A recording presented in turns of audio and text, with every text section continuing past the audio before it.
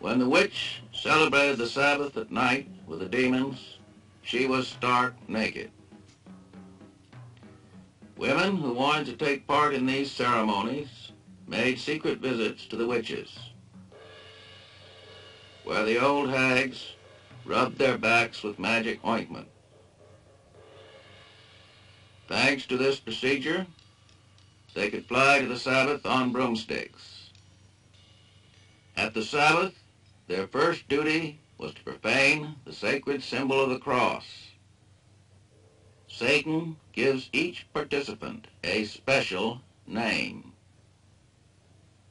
Next, a solemn feast takes place. Decaying corpses from the gallows usually made up the main course. All the witches had to show their respect for Satan by kissing his ass.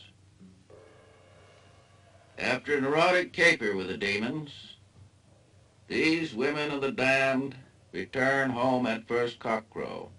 Famous engravings from the Middle Ages and the Renaissance show you how. This scene gives an accurate picture of the conceptions of the Middle Ages.